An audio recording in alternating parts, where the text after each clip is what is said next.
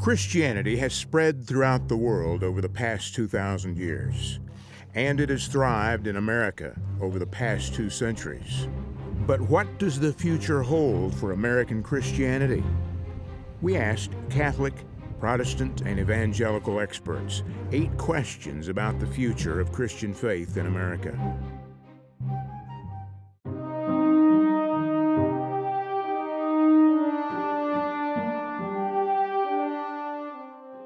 Many of America's earliest colonies were created by men and women of Christian faith who wanted to practice their religion without government control or interference. That's why America's Constitution enshrined freedom of religion. Over the years, Americans have argued about what religious freedom means and how faith should be applied to creating a good and just society for all citizens. Along the way, they have debated the separation between church and state. They have argued over whether religion should be taught in public schools. They have also explored what role religious morality should play in law, public policy, and crime and punishment. In recent years, religion has played an important role in the way men and women run for president, and who gets nominated to the Supreme Court, and in whether government money can go to religious charities. It's a safe bet that such questions will continue in the future. The role that faith should play is the role that deep beliefs and commitments should play, which is to say they should find a form of public expression to the extent that these beliefs touch on issues of great public importance, civic importance at a given point in time. So at one point in time it may be a war-peace question. At another point in time it may be a beginning of life question or an end of life question. At another point it may be the health care debate. Is it a right of some kind? Is it an entitlement? How do we try to guarantee access to it? Is a giant government program the way to do it, or should there be more variety in how we approach it, and so on? All of those are civic questions, common good questions, and on all of these questions, religious believers have something to say.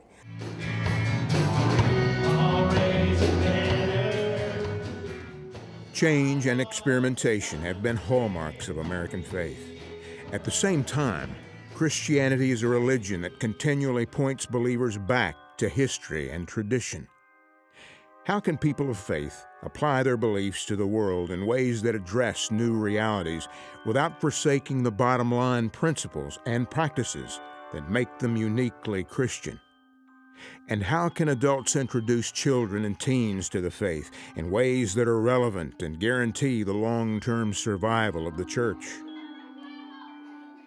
American Christianity in general is tremendously fragmented and decentralized and disunified, you might say, theologically. What comes with that is a challenge, if not a problem, of speaking with a coherent voice. What is Christianity? What is the gospel? This person says that pastor says the other thing. The message is spoken in so many tongues and so many accents that it's not entirely clear what Christianity is in the end, I think, to a lot of people. There have been a lot of wise people who've encountered the issues of being human and being agents for the gospel before we did. So I think that we ought to learn everything we can from wise Christians from the past. So that's tradition. Tradition has a very important place in the church. At the same time, we live in the present. We face conditions that are new, and it takes creative thinking on our part.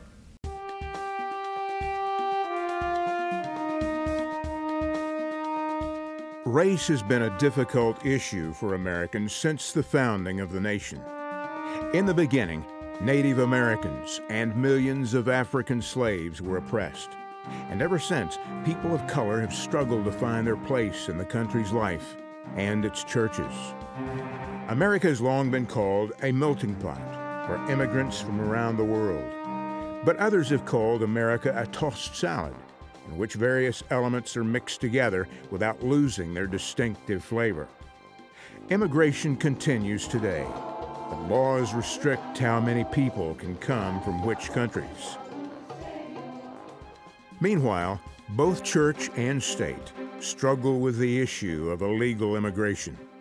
What impact will immigration have on the future of the church? What are the Christian values that should guide our national debate about immigration? And how can America integrate people from around the world into its national life and religious life while maintaining a uniquely American culture? As more and more immigrant groups come in and as different races and ethnicities grow as a percentage of the population, the old sort of white Anglo dominance, it becomes more and more implausible and numerically eventually won't even exist. And that forces churches, even in those historically white Anglo traditions, to come to grips with, well, how do we relate to Korean Presbyterians and Latino Pentecostals and Eastern European, Orthodox, and just how does that all work together? Are there ways to reach across ethnic differences to express any kind of religious solidarity or unity? My experience of the world growing up in the rural South has been so fundamentally different from that of my parents. I know I'm speaking about a very individual experience here, but the opportunities that have been thrown open to me, the gradual, definitely incremental changes that I see taking place in American churches, and just the general diversification of American life, it seems these issues have been thrust upon us in some ways, whether we welcome them or not, and we are in many ways being forced to confront those. So how we work on those issues, how we confront those issues, will be the challenge of Christianity in the future.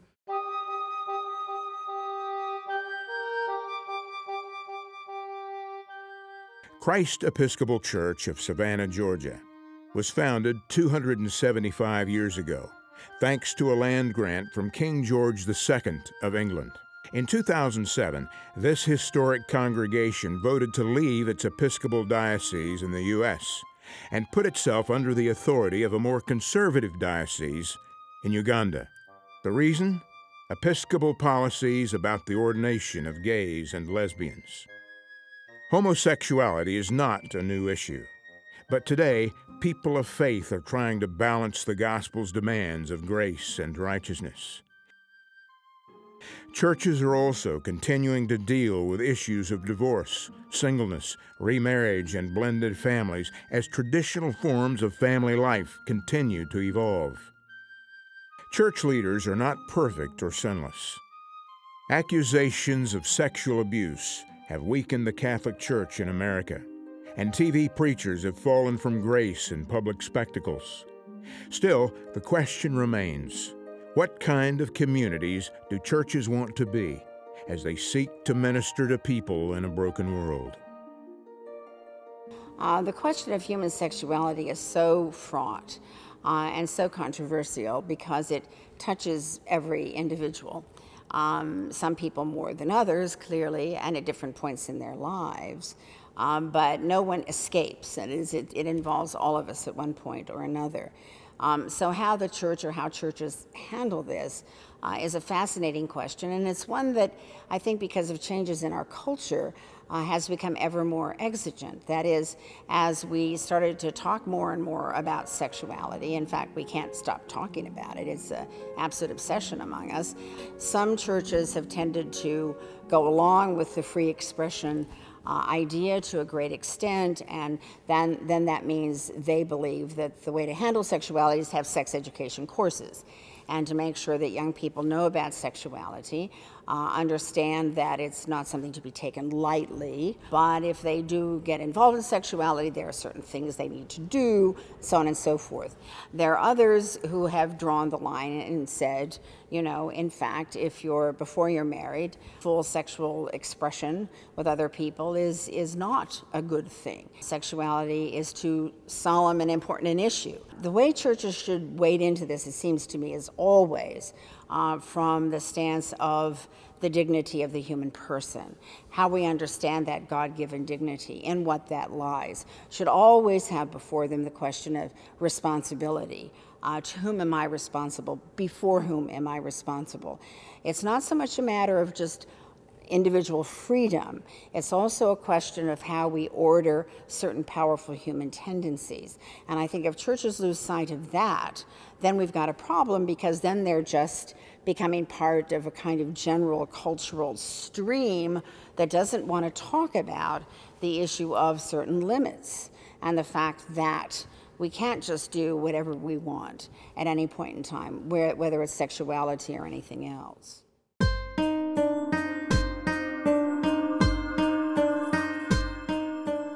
Over the last half-century, many Americans became increasingly concerned about human impact on the environment. In recent decades, the question of global warming has made this an even more urgent and controversial issue, especially to people of Christian faith who are concerned with protecting the earth and loving its creator. According to United Nations estimates, the world's population will grow from today's 6.5 billion to 9 billion by the year 2050. All these people in a developing world will consume even more of the Earth's energy and other finite resources. Faith will undoubtedly play an important role in determining how we can change our lifestyles and policies to protect our world. The church is correct not to embrace environmentalism in the way it's often presented in the world, in the sense that the environment is not the central or controlling idea for the Christian in terms of the way we relate to life. In that sense, we're not ecocentric, we're theocentric. But the church needs to embrace the care of creation because it is a part of a much larger and more important theocentric purpose that God has for the world, which is its redemption.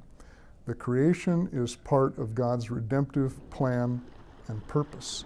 And because that's true, in understanding what God is intending for the world, the church needs to be involved and cooperating with God's intention to redeem the world, just as the Bible teaches that He will.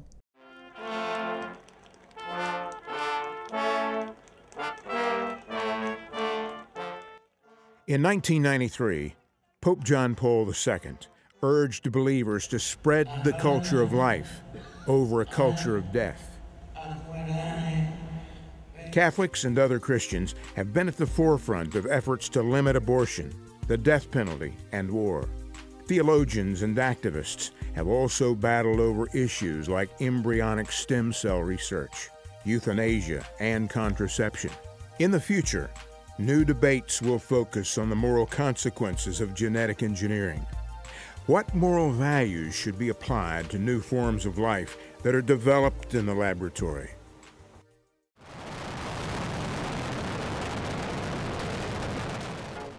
We live in a brave new world in which the rate of scientific change often outpaces our ethics and policies.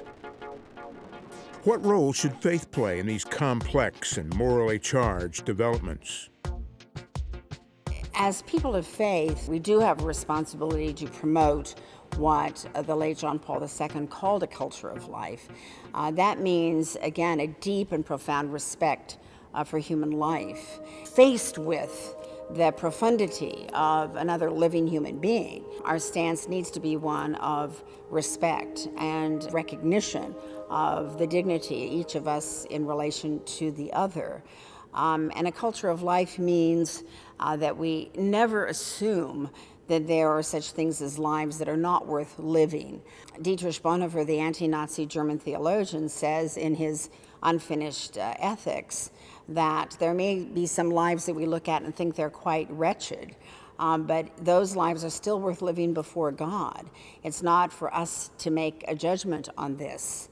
And one of the worries for the future is that we will become less tolerant of life in all its varieties, that we will come to the view that we have so much control, that we can manipulate genes and do all these different things in order to guarantee that certain unperfect types of human beings never again appear among us. And I think that's a project that is dangerous and it's sinful, and that means we're abandoning a culture of life in a generous understanding of the term.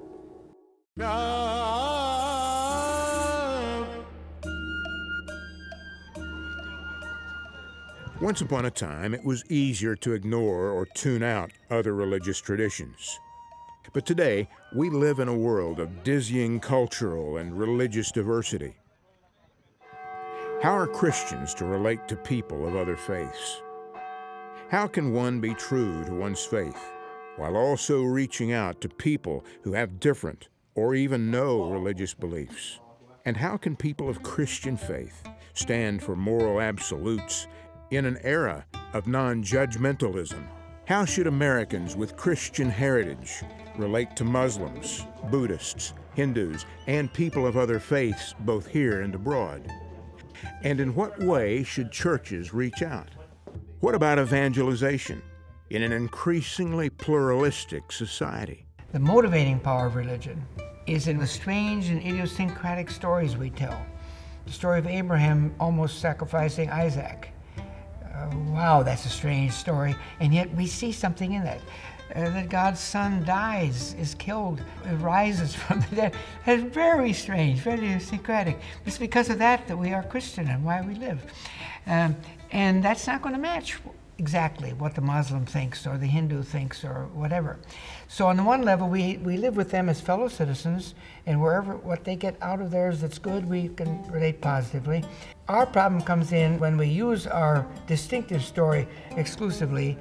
I like to use the image of being hospitable, not tolerant. That means I got to figure it out and I'll let you go. Hospitable is, you're invited to my home. I'm not going to take down the cross of Jesus from the wall and the pictures of Jesus because you're a Jew and I'm a Christian. I may talk differently and you will listen differently and you will talk differently. We'll both learn from it. And I think that's what we do in the town square. That's what we do on campuses. That's what we do at the mall, where faith can bump into faith. We be hospitable to each other. That is commanded. Israel, you must be friendly to the stranger, the alien, for you were once that. And when we alienate the faith, we don't do the cross any good, the cause of the cross any good, and we don't convince people of anything.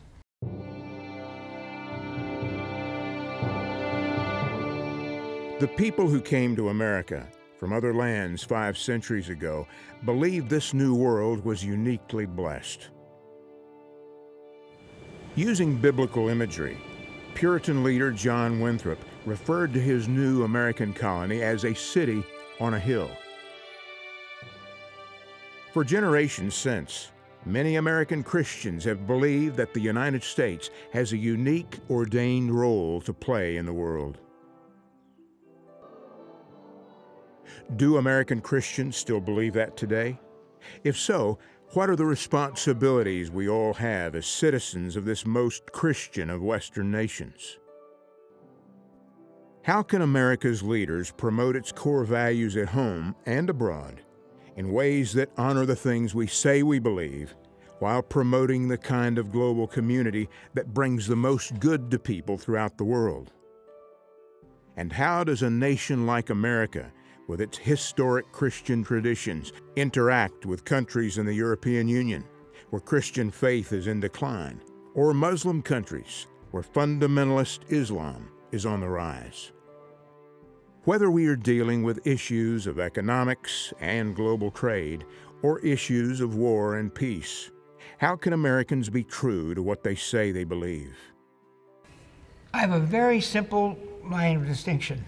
Wherever it is implicitly coerced through law, imposed by privilege of custom, so that those who aren't Christian or who are other kinds of Christians are made second-class citizens and have to squirm, we're in trouble. Wherever it is voluntary and persuasive, let her rip. It's very important that churches continue to maintain a strong identity separate from the state, that the freedom of the body of Christ on earth as a corporate entity is vitally important. It's not just a bunch of individual believers, but it's a body of a certain sort that has some purpose and integrity. And to prepare people for the future, that needs to be emphasized. That it's not just me as a lone believer, sort of out there in the world, but as part of a body of a certain kind. These 8 questions demand that we dig deep into our traditions and values as we seek to apply our faith to the challenges of our age. The challenges we face may seem daunting, but faith has guided us thus far through more than 2 centuries of American history. Christians ought to express their faith in public. They ought to be bold to show the love of Jesus Christ in their daily actions, and when asked, to always be ready to give an answer, a reason for the hope that is within them. But as the Apostle Peter says, to do that with gentleness and respect. I think to suggest that the American nation ought to express Christian faith is asking it to do something that it was not designed to do, and that its citizenry cannot agree to do. So I think the best posture for Christians in American public life today is to consider themselves missionaries. To say, here's a culture that has been influenced profoundly by Christianity through the years. Christianity has a place to be of positive influence yet today, but the nation does not, either in formal terms or in consensus terms, profess to be Christian. So we will be good witnesses in this nation. So instead of thinking that this is Christendom in the old European state-established church terms, to say this is missionary territory and to act accordingly. As long as you've got saints in each generation, the story goes on, and it goes on with integrity. The rest of us fail so often that it's sometimes hard to see in parish life or church life very powerful manifestations of grace. But even there, of course, there are moments where it shines through unexpectedly, and sometimes through the most broken members of the community. I think we can find many examples where Christian believers have made mistakes in how they've tried to bring their faith into public life. I've worked for many years on debates over slavery in the years before the American Civil War, and I think that almost everybody involved in that debate, whether they were abolitionists, pro-slave advocates, people in the middle, made considerable errors as how they went about trying to have a Christian influence in society. By the same token, I think there are many examples, however, in American history where Christian people acting not only with zeal but also discretion made a real positive difference for the good. The Civil Rights Movement, when there were strong Christian impulses, particularly in the African American community, that basically said to Americans, you have a lot of these finely stated values, many of them actually rooted in Christian principles. How is it that they're not applied practically for consideration of how the races get along with each other? Christianity that's influential in the American public, but that has lost its Christian dynamic, its Christian roots, is really not worth much at all. But what's also needed beside authentic Christian faith is wisdom as that faith is put into use. And in our history, I think we have enough examples of how not to do it and enough examples of how to do it, so that those who want to be active in the public today can learn a great deal from studying the past.